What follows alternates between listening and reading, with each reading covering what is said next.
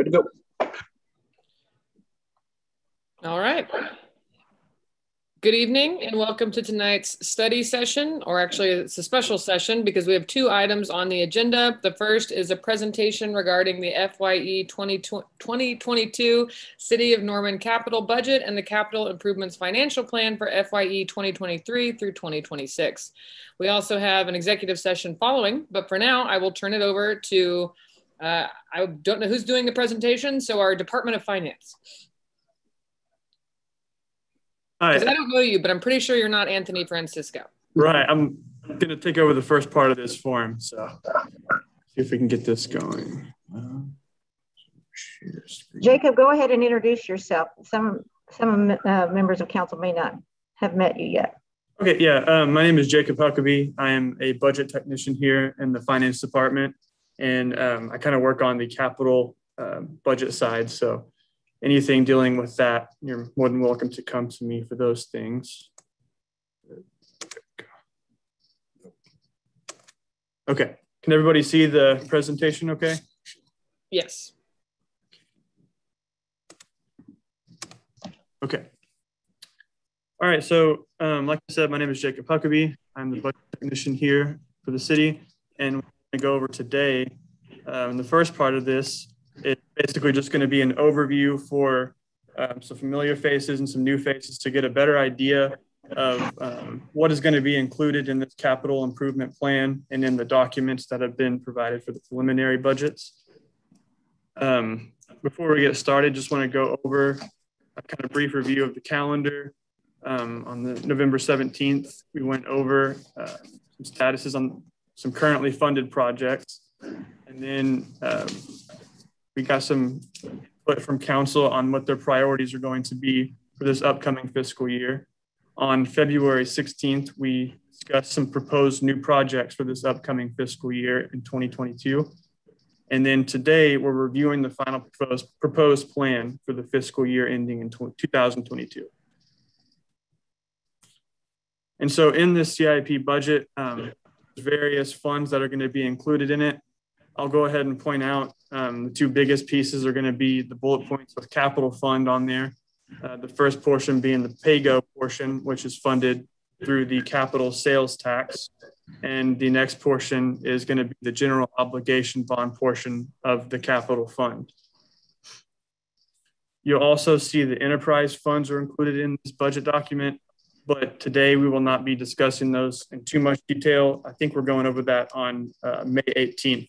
On its own session, but they will be discussed a little bit.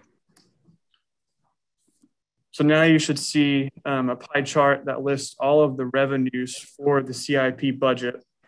The biggest portion is going to be the bonds. That is not always the case, but for this fiscal year, it's going to be the case. Next, down in that bottom right-hand side, you're going to see the capital sales tax portion, which is going to be that 0.7% sales tax. And then in the top right, another big portion is going to be the user fees, which is going to fund all of the enterprise funds. Next, we have the expense side of the equation. On the bottom side, you're going to see a large chunk of that's going to be building grounds. That's going to be due to the large Norman Forward projects that are currently happening. Parks and Rec is also going to be a pretty big portion. And then on that right side, the transportation side, that's going to be all of our traffic calming, street striping, all those street projects that you're going to see in the book. So as to what is the Capital Improvements Fund, it was established in 1976 by a voter referendum, and it set up a fund that's going to have multiple sources of revenue coming in. One of those is going to be the 0.7% sales tax. That's going to fund all the PAYGO projects. And then we also have the general obligation bonds that are going to help fund a lot of those projects. And occasionally we have private reimbursements on those. And then just want to point out again that the enterprise funds are going to be funded by the fees on the services that those provide. That's where the user fees are going to be listed. And what we have here is going to be diagram showing the guidelines that were set up on how to spend this capital money coming in. These are only guidelines, but you'll see that 25% is going to be allocated to street maintenance, 27% to capital outlay, and then the largest chunk of that is going to be to debt services and other projects. And that's debt services on our general obligation bonds and a few of the other facilities. So now we're going to move on to the status of the capital fund. What you'll see here is going to be for fiscal year ending 21, 22, and 23, will all have a negative amount, which means that if council would like to fund any new projects going forward, it'll mean sacrificing money in any of the current projects that are already there. So going forward, that's going to be something to keep in mind. And then at the bottom, you'll notice that we should be expecting some new bond revenue for the 2019 general obligation bond that was passed. That should be the second tranche of money coming in. So now we're going to move on to the capital outlay section. And before I get into this, I'll just reiterate the difference in capital outlay and capital projects. Capital projects are typically a lifespan of over 5 years, totaling more than $100,000. And the capital outlay is going to be a more tangible asset with a lifespan of anywhere from 1 to 5 years. So it's going to be our furniture, our computer equipment, things like that. And so if you look through this list, we have our general fund, which has some computer replacements, a pretty good amount of fleet replacements. And then in our department requests, we have things like police and fire equipment, and then the nice new speaker equipment for the Blake Baldwin Skate Park. And then we have the Public Safety Sales Tax Fund, which also has fleet replacements, and then about $113,000 in requests for police and fire equipment. And then onto the Westwood Fund, we have $131,000 in department requests. Those include a mower, some golf cart replacements, and then also a new beverage cart with a nice new display. So that'll be really nice for all the golfers out at Westwood. And then we have the Public Transportation Fund, which has fleet replacements of $692,000. And I believe that should cover two of the larger public transportation vehicles. And then a third one is also in there, but that should be funded with grant money. So that will not be included in that amount. And they also have some department requests needing a forklift and some computers. And then lastly, in the enterprise funds, they have computer replacements, fleet replacements, which is a pretty good amount. And then the department requests, including software, computer hardware, dumpsters, polycarts, things of that nature. And that will conclude my part of this presentation. So I will pass this computer on to our Director of Finance, Anthony Francisco. Thank you, Jacob. A couple of things that Jacob mentioned that I want to emphasize. The first was he talked about the book, and understand that there's actually two books, two budget documents. One which is primarily the operational and summarized budget document, the big book that's about 600 pages, which includes a summary of all of the capital program projects that were talked about here. But then there's a second book that is the capital improvement project book that shows detail for all of these individual projects that we're talking about here and all of the projects that are planned over the next 5 years are discussed in detail in that capital book. So if you have an interest in any individual capital project, you can find information about that individual project in the CIP budget document. So just understand the book that he's talking about, the book that he works on the most is that CIP budget document. And the second thing I wanted to emphasize was about that $52 million general obligation bond sale that we have budgeted to be done during the course of this coming fiscal year. That may or may not be timed to have a closing before the end of June 30th of 22. It may be some or all of the 52 million that remains in authorization from the 2019 GO bond vote, but just know that the budget for this year does reflect that entire $52 million of remaining authorization to come in this fiscal year. What actually happens will be totally dependent on the timing of the projects that are going forward and how fast we're moving with those projects. So here's some projects that are underway right now. Anyone who drives on Flood Avenue or in the vicinity of North Base has seen the transit and park maintenance facility buildings going up. It's quite an impressive sight, and we're looking forward to the completion of those projects. It's about a $8.5 million total project, and we hope to add a vehicle wash facility if we can find money within that budget to complete what we plan to do to maintain all of those vehicles at North Base. The TMDL study is ongoing. I think Council talked about that in your last meeting. It'll be continued in this fiscal year and into next fiscal year. Fire Station 9 is just about done. All of the renovations have been completed. Fire admin building, just some punch list items yet to be done. Interstate Drive, the Mall of Cars resurfacing project is nearing completion. I think everybody's seen that. That's about $1 million project, but it's a great improvement for folks that are traveling in that area. We've talked a lot about the 24th Avenue East project. That's a $15 million project that is nearing completion. Porter Avenue and Acre Street, we'll talk about these projects that are bond funded in more detail. That's about a $3.5 million project. The land use plan update is still needing to be completed. It's in this year's budget, and the transportation plan update is also included in this year's budget, although that's about complete.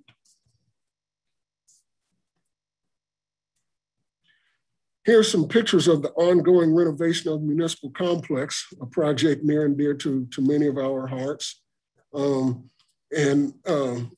Brenda has done a great job of managing this project, but right now the building is gutted.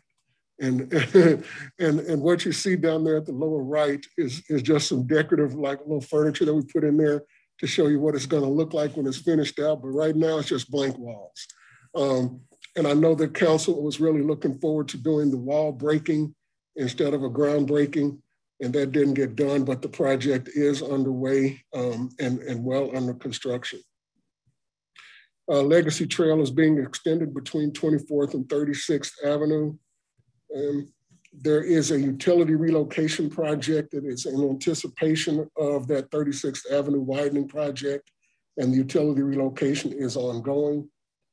We'll talk about the I-35 and Robinson project that is ongoing.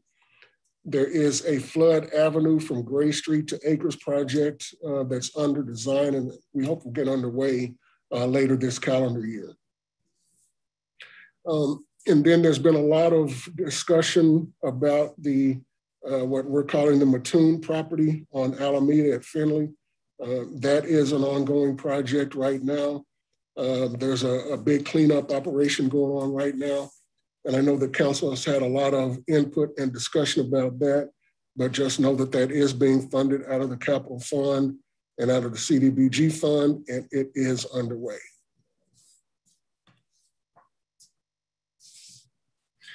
Here's some pictures of some of those projects that are underway, just as an example of one of the urban reconstruction projects, one of the rural road projects, and one of the urban asphalt projects. And again, the 2016 5-year program is just about complete, and our voters on April the 6th reapproved that program. So you'll see a lot more of these projects very similar to these underway over the next 5 years. And that's what you see pictured down there at the lower right. It's been a very successful program, and a program that our voters have approved with a 2/3 plurality most recently.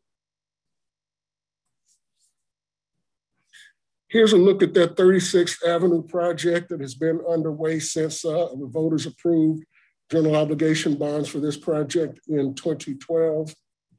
As we discussed, the utility relocation is underway, and we have just a few properties right of way to be acquired.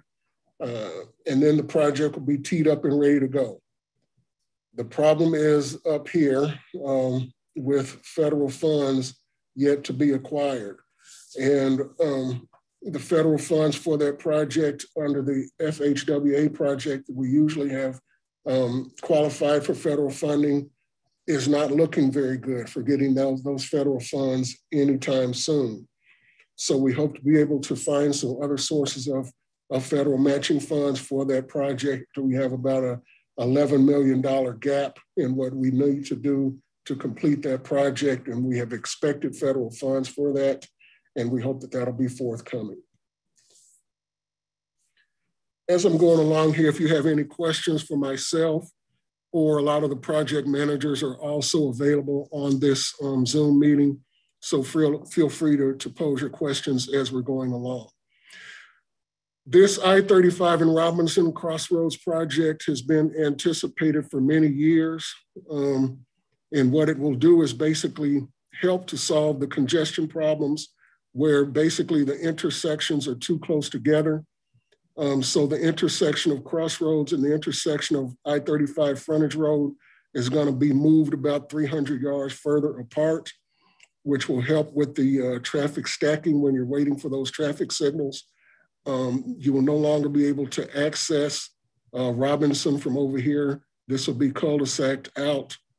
There'll be encouragement of the protected right turn for eastbound traffic going on to Robinson.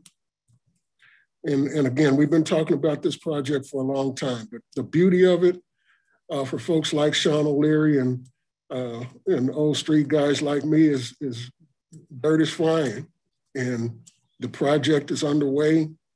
You see here the stormwater drainage box that's being built. Dirt work is being built to actually lay the road bed for what will be that improved off-ramp from I-35 southbound to go eastbound on Robinson. And this is the actual frontage road that's being relayed on the east side, or rather the west side of I-35.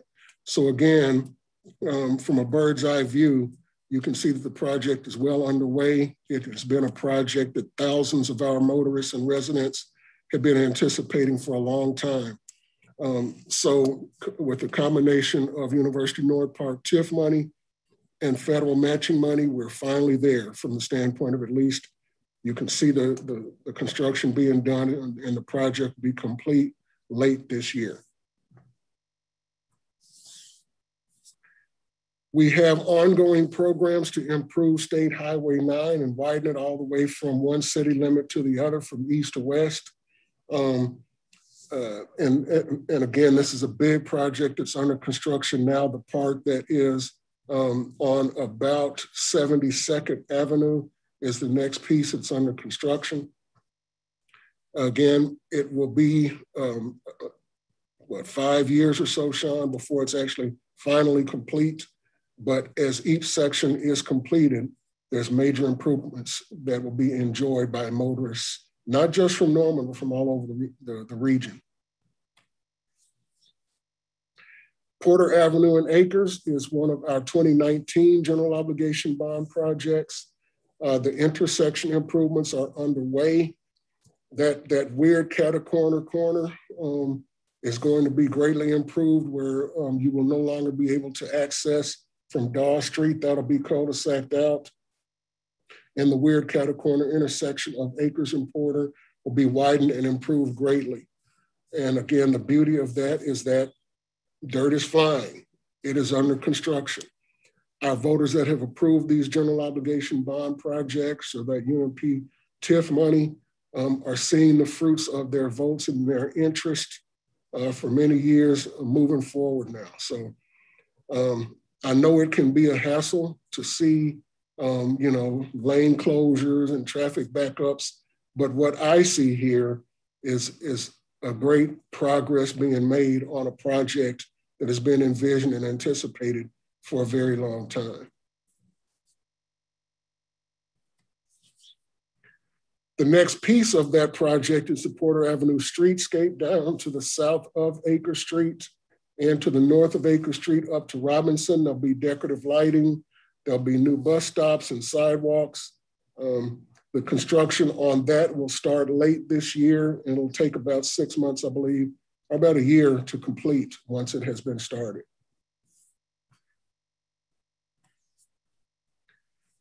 James Garner Avenue, whether you call it James Garner or you call it Front Street, this has been a project that has been anticipated for a long time. And with Norman Forward funding and federal matching funds, we're finally getting to the place that this project is about to get started from the intersection where it will tie into Flood Avenue to where it will tie in at Acre Street.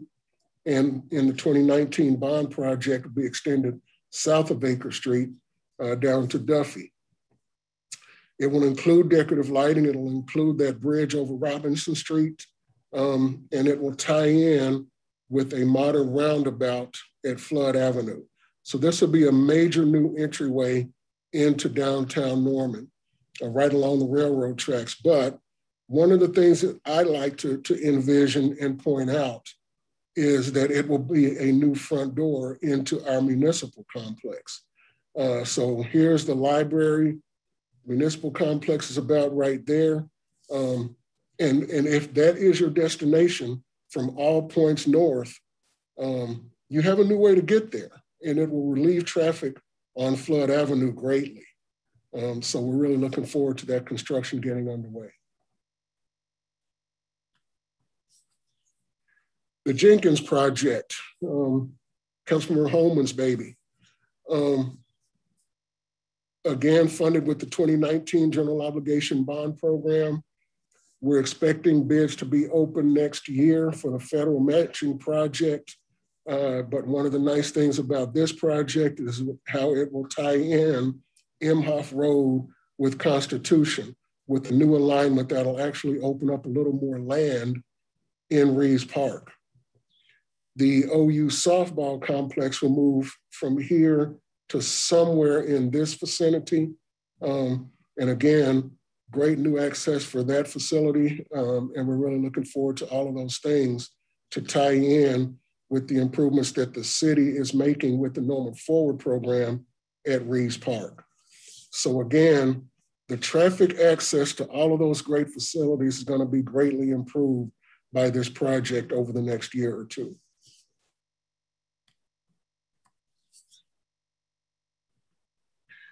We had some questions at the public hearing about the potential of undergrounding the utilities related to this project. And so the Public Works Department has done some preliminary looking at the power lines and the overhead lines that are there now, what would need to be relocated and undergrounded, and what it would entail to do that. The major lines are going along Jenkins, 2,100 feet of power lines and cable lines and Wi-Fi fiber that would have to be relocated and buried. And make no mistake, this would be a major expense that has not been anticipated in that general obligation bond program. You'll recall that when we did underground utilities along Lindsay Street from 24th Avenue to Berry Road, that was about a $2 million undertaking. And this is about the same length of street, the same sort of utilities that would have to be undergrounded. So you have to assume that this is going to be in the 7 figures to do that. And there's no source of funding to do that. Nice if you can afford it, but I'm not so sure that certainly within the budget that we have now that we can afford it. Any questions about that? I'm sure that Sean can give you more information than I can about the details of what would need to be done. Yes, sir. Anthony, I think Councilmember Holman has a question. Thank you. I don't recall the power lines or the utility lines, I should say, on this stretch interfering with the trees that are there. If that's the case, then I don't know that it's a big deal to bury the power lines on this stretch. But, I would say the concern a lot of us have in the community and that we've heard is that, especially lately, utility companies have been slicing the trees in half, more than in half in some cases. It's like 75%. And so now there's just a few branches leaning over the street and nothing over the sidewalk. And it looks really strange on Chautauqua, south of Lindsay, and on Berry, north, just all along Berry now. But and that's what I would hope to avoid here. I haven't seen any instances that I can recall, though, of the utility companies messing with the trees over here because of the utility lines, that they might be far enough apart. And just to clarify, too, the utility lines are already buried or just don't exist north of Timberdale. Is that correct? Good point. Again, the focus of our preliminary work here is south of Timberdale because everything north of there is already underground, or at least the power and the typical overhead utilities are already underground. So you're dealing with this south portion of the project.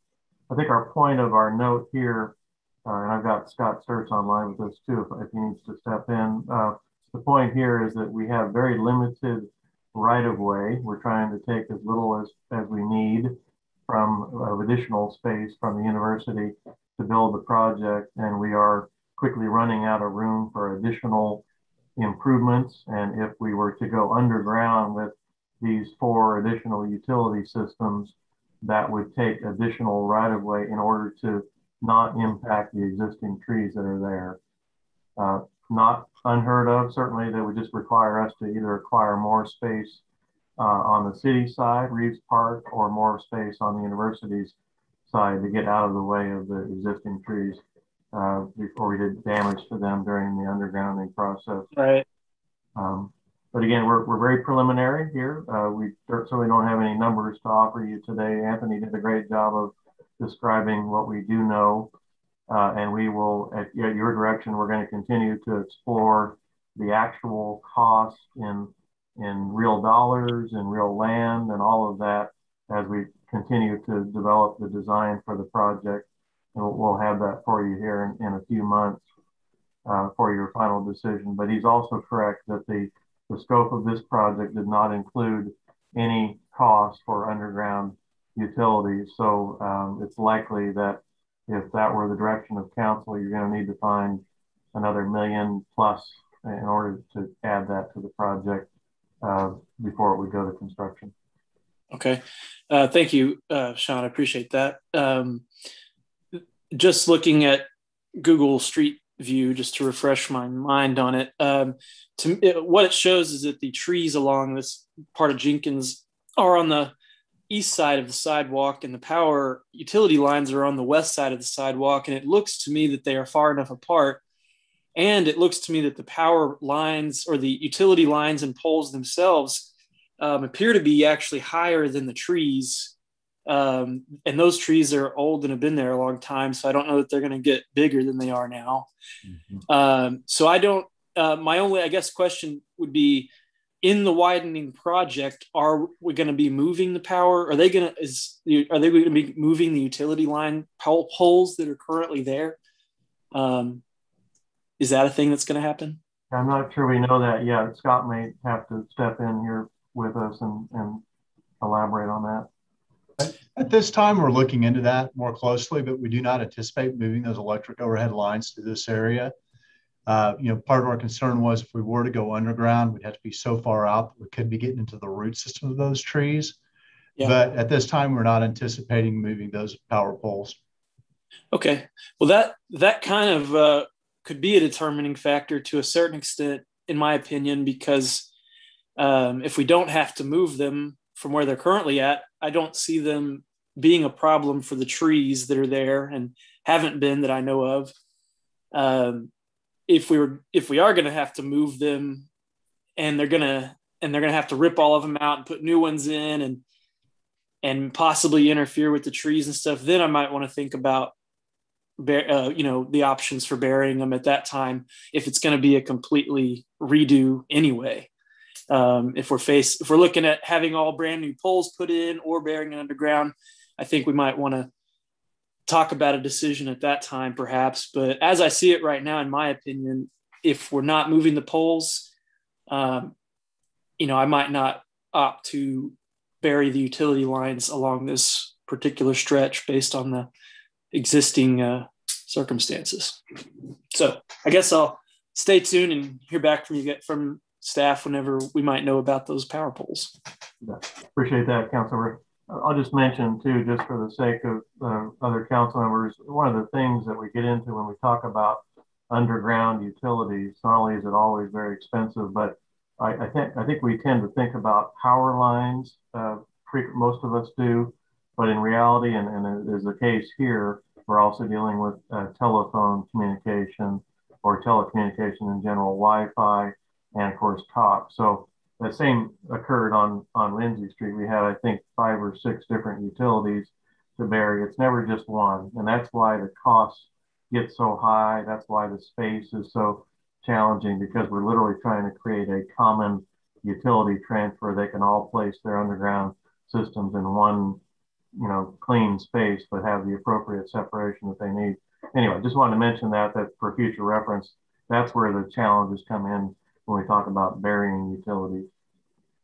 Thank you, Scott and Sean, for your detailed responses about that. I look forward to discussing it further, and would probably, encourage the city going forward.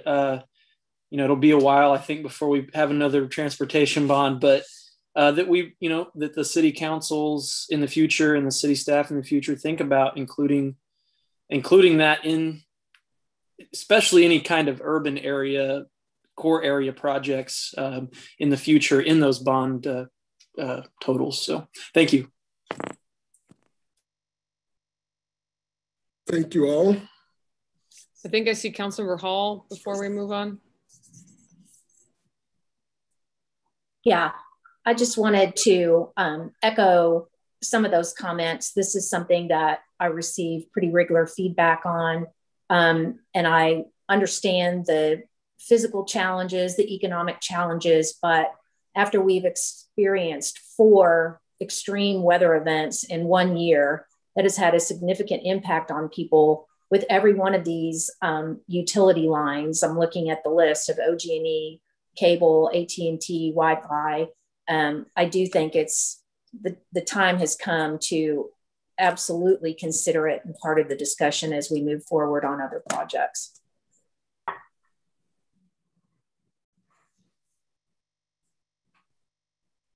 Any other questions or comments? I do not see any. This is just a summation of all of the 2012 transportation bond program projects.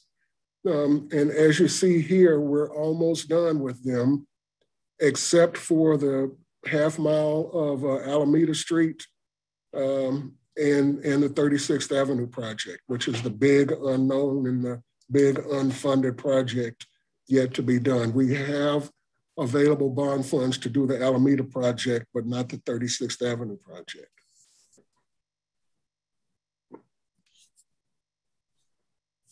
Here is the same sort of summation list of the 2019 transportation bond projects.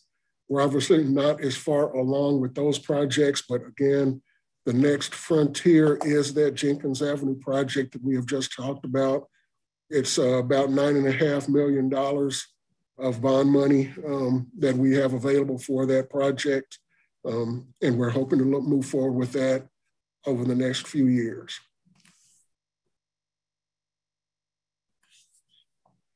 Here's a look at our success in garnering federal transportation matching funds over the years, over the last 12 or 15 years, and where we think we will be going forward. What you see there in red for fiscal year 21 of about $5 million of federal matching money is locked in. And I think the 22 money is also locked in. And again, our public works staff has done a great job over the years of figuring our projects such that we can succeed in getting those federal matching funds, but the rules have changed such that we are not as successful with our past planning processes of getting those matching funds. So we're going to have to change the way that we do things a bit so that we can continue to get some sort of a similar ratio of federal funds to our local funds moving forward. Here's a look at the vehicle replacement program that Jacob touched on briefly. We have about $2.2 million of vehicle replacement money in the capital fund for this coming fiscal year. That's replacing 33 units. And by units, that can be anything from as small, it could be a generator. A lot of them are police cars. It could be as big as a tandem dump truck or a backhoe or a front end loader in the public works or street park maintenance department, that sort of thing. So a unit can be, anywhere from $5,000 to $500,000 for one unit. We have a large allocation for various sidewalk programs proposed in the fiscal year 22 budget. And we talked about this in our last capital session, so I won't go into a lot of detail here.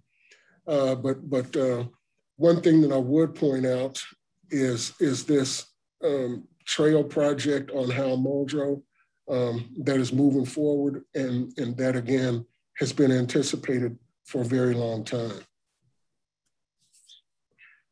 Here's a list of some other recurring projects that are included in the fiscal year 22 proposed budget. The capital outlay money that we have emphasized is the largest. And again, this follows those guidelines that Jacob talked about. The second area, largest area, is for street maintenance projects. One thing I would draw your attention to is this recurring $100,000 for community and neighborhood improvements. And that is a recurring program that we have built up some funds. We've had some discussion about doing a project to repair some sidewalks and street lights and that sort of thing on Campus Corner with some of that money that has been there in this current fiscal year. And again, projects are to be identified within that $100,000 for the coming year.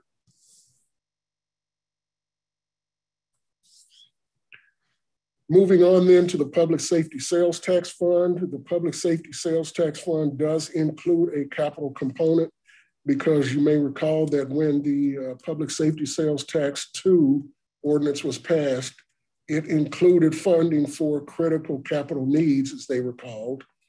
The major ones of which were the emergency radio system, and it's about done now. Final cost estimate is about $12 million of a $13 million allocation.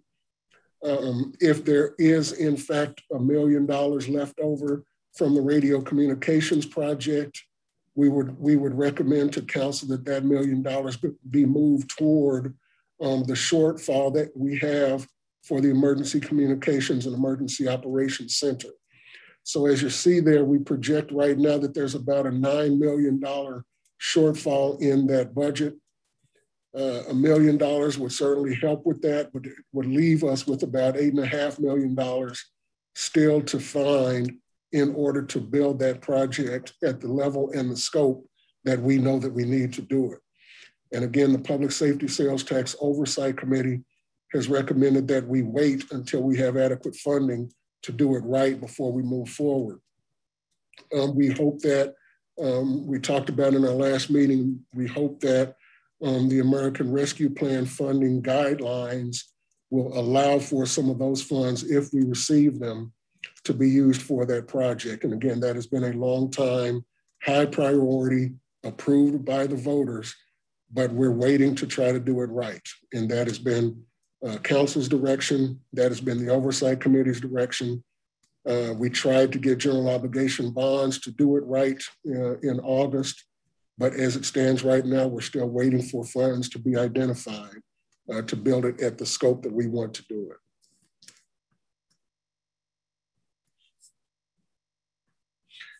The The Public Safety Sales Tax Fund also includes an ongoing fire apparatus replacement program. You see that in this fiscal year, we did an air and light unit and a public education trailer. Council approved those projects or those purchases earlier in this fiscal year. In the coming fiscal year, we're budgeting for about a $750,000 fire engine.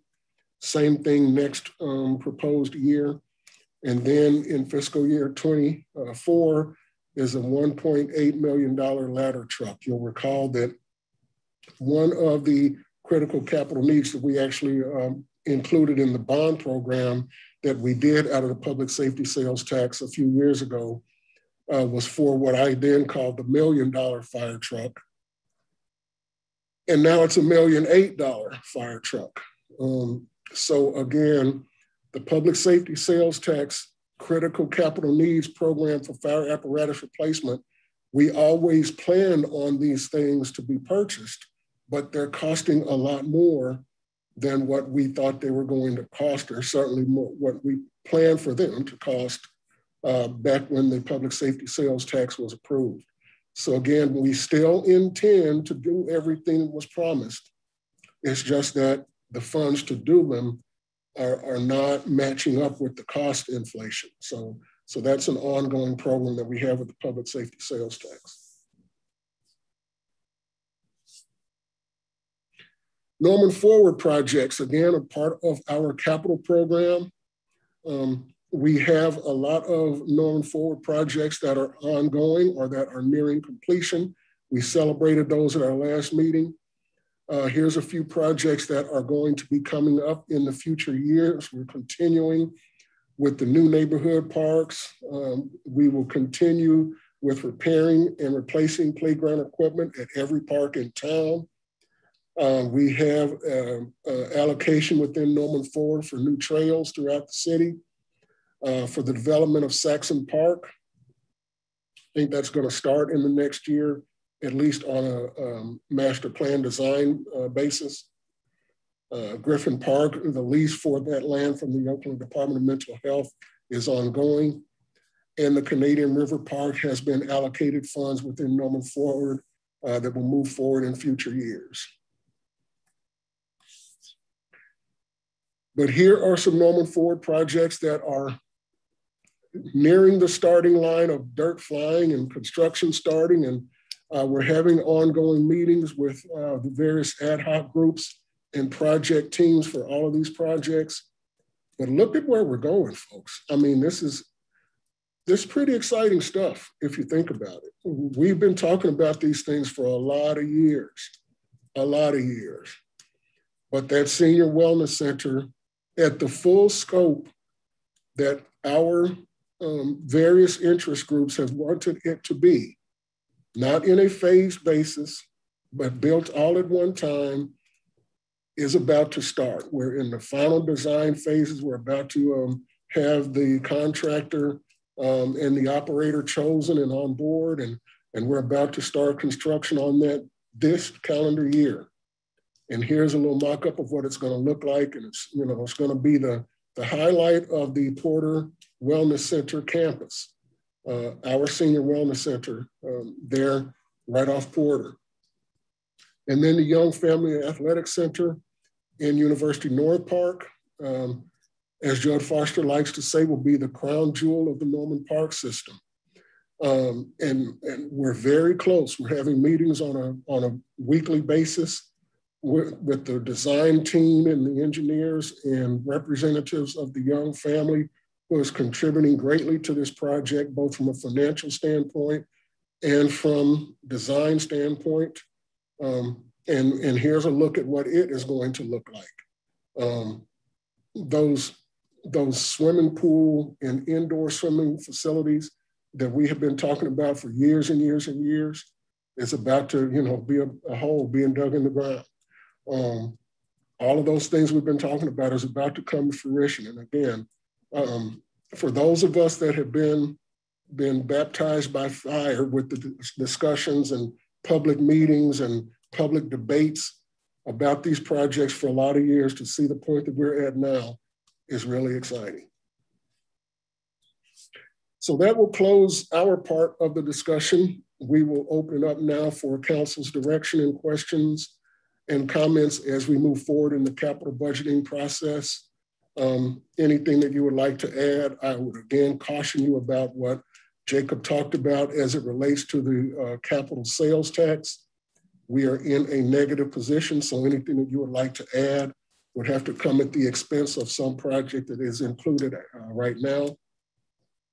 We have had at the public hearing so far, not just that undergrounding discussion about the Jenkins Avenue project, but we've also had some discussion about some smaller projects for some pollinator projects and some historic signs. We've had some discussion about the bus terminal project that is still in negotiation phases to purchase that facility on Porter Avenue. So again, those things are in the works where we have had input from the public or from council so far. All of those things are being analyzed and brought forward to council in the future, but they're certainly not falling on deaf ears. I believe Councilmember Bierman has a comment or question. I do, a couple questions. I seem to recall last year, 1,000 years ago, that Anthony, you had included a list of project closeouts. I thought I remembered it being in the CIP book last year, so that's where I looked for it this year, and I didn't see it. So caveat, I didn't look in the big book for it. Do we have a list of that? Did we do that this year?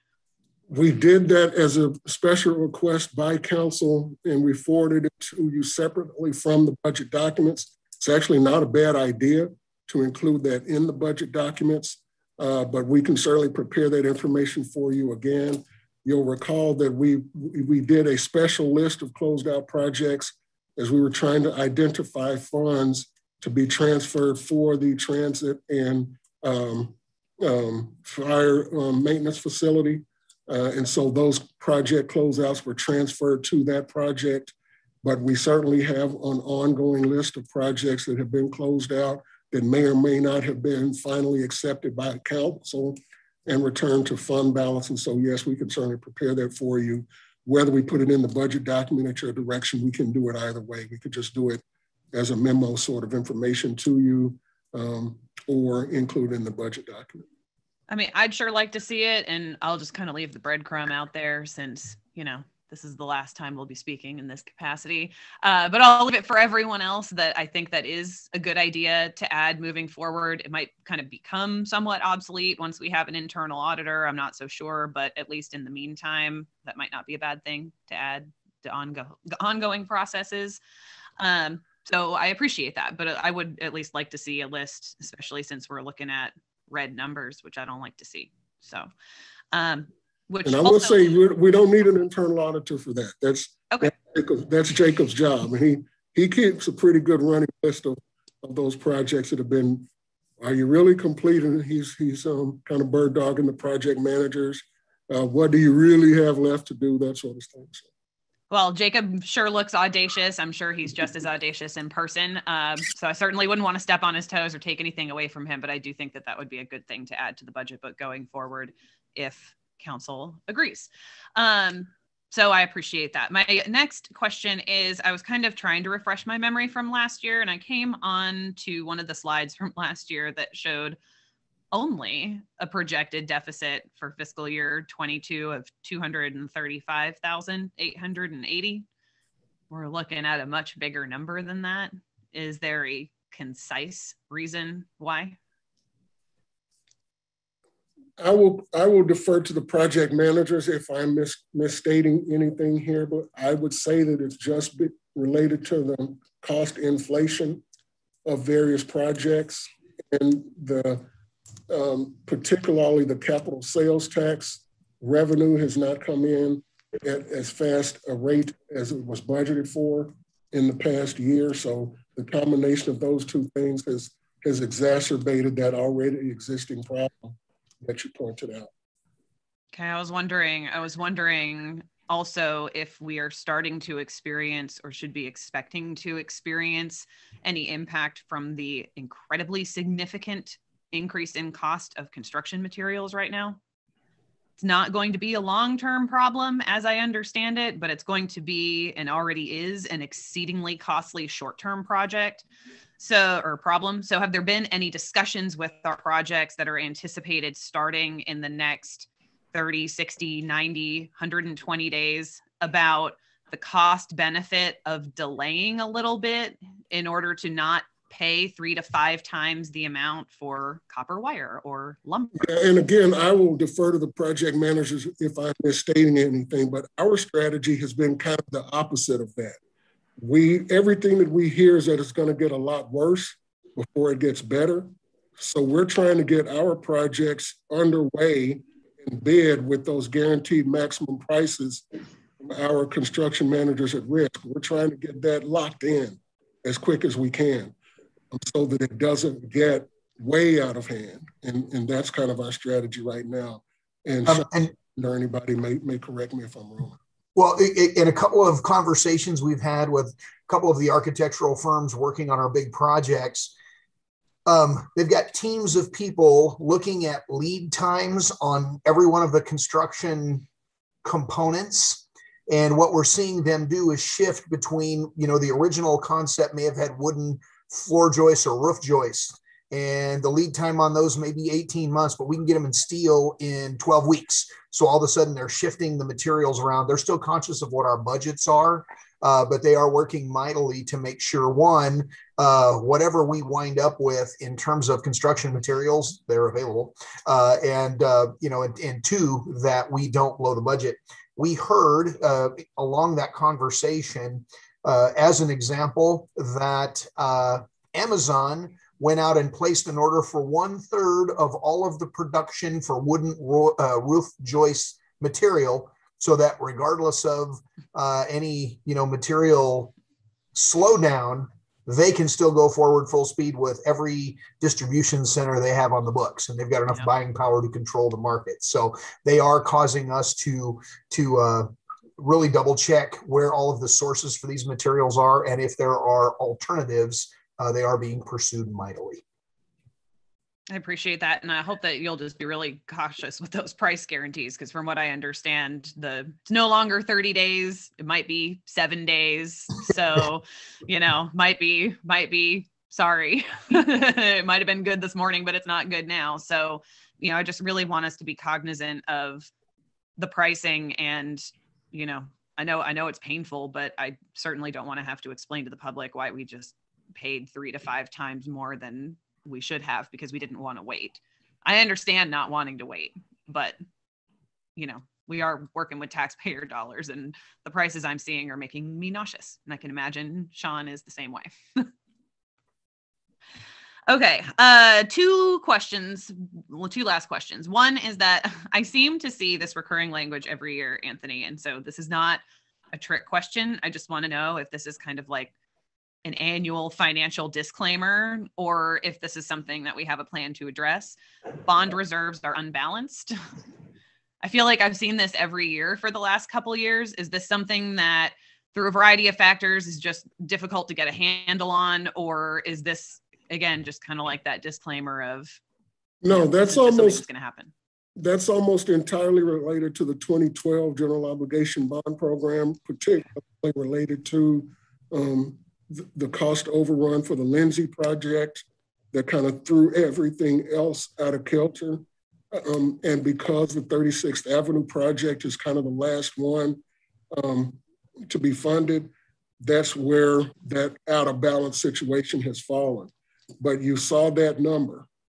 And because of that imbalance, for lack of a better term, that's where that has to be made up, whether it's through getting the additional federal funds that we hope to get, or continuing to delay the project or whatever. Yes, that is an ongoing problem that we're pointing out to you each meeting and each year, but that it continues. Okay, I appreciate knowing that. And then my last kind of question / comment is that I already had someone reach out to me about this on page 124, the Vineyard Flooding Improvement Project. I feel like we talked about this last year. It was on all the slides for last year. We nixed it last year when our capital improvement budget outlook wasn't even as bad as it is this year. And the person who flagged it for me happens to be someone who had a problem and did not get the city was not able to get the city to pay for it. And the question being, why this project and not ours over here, or not my friends over on the other side of town? And so I'm very concerned with the precedent that it sets to pay for this project. We had a pretty extensive conversation about it last year. I know that there are a few new faces, but I mean, when we're looking at a deficit, even this year, of what we're looking at that is not going to be resolved within the next budget year, I just don't know that I personally feel comfortable or would feel comfortable voting on this. Of course, I'm not voting on it, but so I just wanted to put that out there. I know the reasons why it's in there, and I do sympathize and empathize very much. But that's one that gives me some heartburn. So I appreciate everyone, and I'll be handing my book full of notes over to Brandy before next week. Thank you all. If I may, Mayor and Council, Councilmember Behrman, the Vineyard project is not proposed to be funded this year with city funds. We are pursuing a federal grant program through FEMA, and staff, Dr. Evenson and her staff are working hard to pursue that. But it'll be months before we hear whether that grant is eligible or not. So that, I'm not sure what you're seeing there, but that project is not funded in the FY22 program. Okay, I'm very sorry. I saw it on page 124, and it looks like it has an FYE expenditure. So it looked to me, I saw that it was, the FEMA mitigation. So my assumption was that it required a local share of some percentage. And that's what I assumed it was in. So if someone could follow up with me about that, it's on page 124 of the small book. We'll do that. There could be a misprint, but we'll make sure that's right. But we are not intending to fund that project. And it appears if I may, a no match program. Councilmember Behrman, where you look on page 124, you'll see that the majority of funds for that project, even though it's in the capital budget, Fund 22 is the grant fund. So that's where we're just accounting for the grant project that Sean is talking about, but it is a capital project, so it shows up here. It's just that the source of revenue is a grant. Okay, so when I see in here it says 25% local match. So I assume that was the cash and that it was an expenditure. Is that the engineering services and other things that we have provided in the past to get us to this point? That's correct. We're getting what we think. Again, the grant has yet to be administered or awarded. We feel pretty good about it, but we will be using some of our already dedicated dollars for design that the council did previously approve for that. And then there may be another match required that will depend on the granting process. And at that point, council would be asked whether to match the grant or not. But that will be a future decision to be made. And of course, I assume at that time you'll list everything that has been paid up until that point. So I appreciate it. Thanks. Councilmember Peacock. Oh, I'm sorry. I just had a quick question. I didn't see it on this year's CIP budget, but could somebody talk to the status of the Gray Street two-way conversion real quick?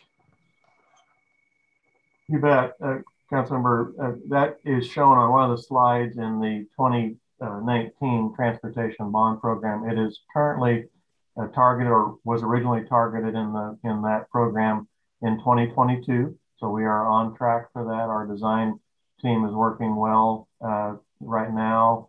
There'll be a lot more public engagement, I think, this next year, actually the next 12 months, certainly, as we refine the design of the project. And then later this year, we will be coming back to council with the same discussion we had last year about sort of rejuggling those 2019 transportation bond projects in the case that we might be able to acquire federal funds for a project that was previously planned to be fully funded with the bond program. We did that this year with the Porter Street Streetscape project, and we were able to generate another $3 or $4 million for that project. And when we did that, those original dollars then go to other projects in the program that might not have been funded. So we'll be having that discussion with you. It does appear that the Gray Street project and the James Garner Phase 3 might be good candidates for federal funding. If council gives us the green light to do that, we would submit those applications in September of this year, and the awards would be granted in December. If that were the case, that project might slip a year in time. So it might move from 2022 to 2023. That'll also be a decision that council will want to make in addition to the funding formula. I appreciate that. That's really good information to hear. So thank you. Councilmember Foreman. So Daryl, I don't know if you could be the one to answer this. One of the slides talks about our fleet, and it's a pretty significant cost for fleet. And this is obviously something near and dear to my heart that I do for the state. When do we retire our vehicles? Because that's a lot of vehicles that we're kind of cycling through. Like how many miles? Like how do we determine that we need to update our fleet? We do have a fleet management system, and we start off with an assumption based on the vehicle and the nature of its utilization. Some of the assumptions have changed over time. Take-home vehicle programs in the public safety fleet, et cetera, have extended the useful life. Those vehicles do seem to get more care when we know you're the only one driving that vehicle. They don't get swapped out, to 3 different shifts over the course of a day. Our fleet superintendent, one of the things they do is they look at, the next round of acquisitions. As an example, we bought several Ford Explorers for that public safety fleet, and they are evaluated over that lifespan of that first round of acquisitions of Explorers. And they figure out where the maintenance issues are, what wears out faster, what is the resale value when we're at the end of that useful life. So let's say it has 140,000 miles on it. What's it worth then? What kind of gas mileage does it get? So what is the total life cost of each one of those vehicles? And the shop tracks it. If we find that we've got a particular make and model of a vehicle that doesn't seem to hold up as well, we'll probably be recommending we buy different makes and models to meet that same fleet mandate. Mr. O'Leary's team operates our fleet. Sean, any additional details about how the decisions are made as to when we retire those fleet vehicles out? Thank you, Daryl. We just mentioned, Councilor Foreman, first of all, we have over 950 pieces of vehicles or equipment items. And as our fleet superintendent reminds me frequently, if they make one, we own it.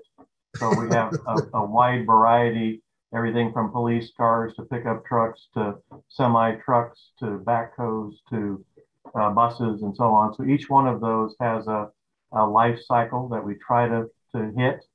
I'll give you some examples. We don't hit them very often. In fact, we run the wheels right off of most of our vehicles before we're able to get the money to replace them. So a trash truck today, we have about 60 of those.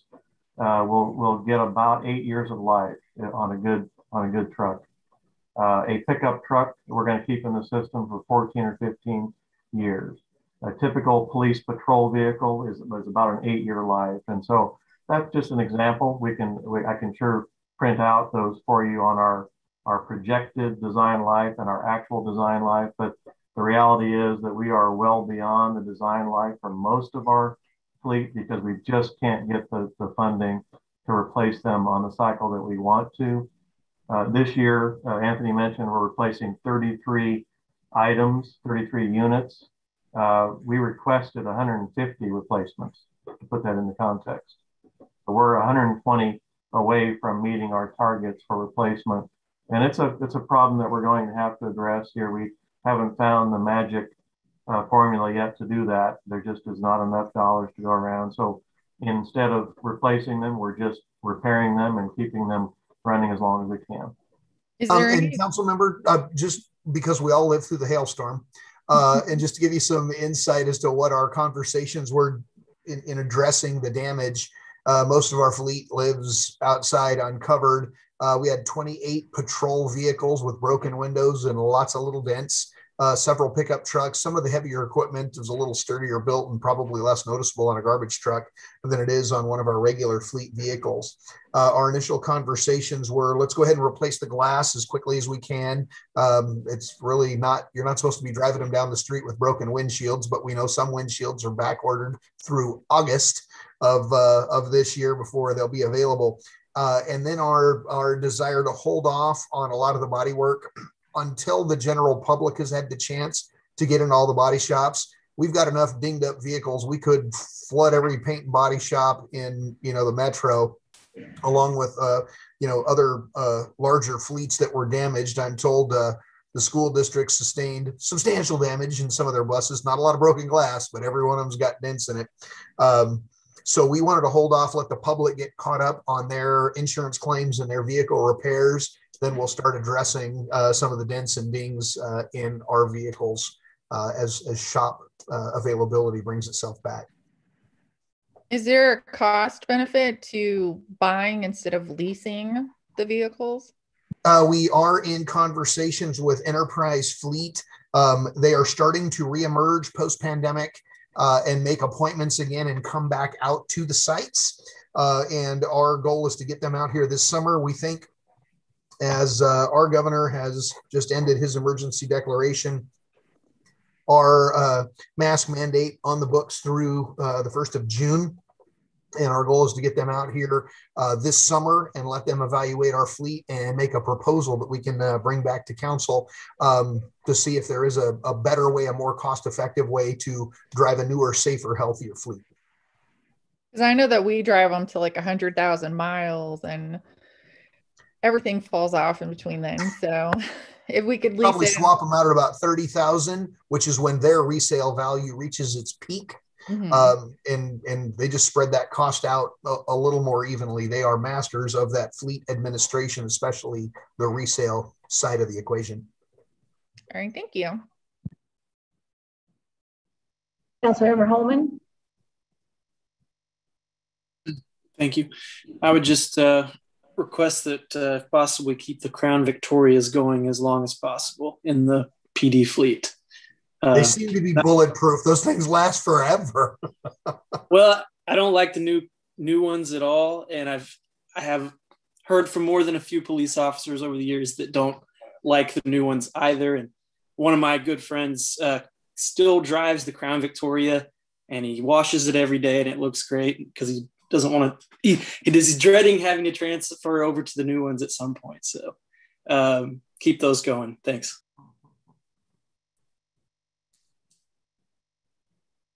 Yes.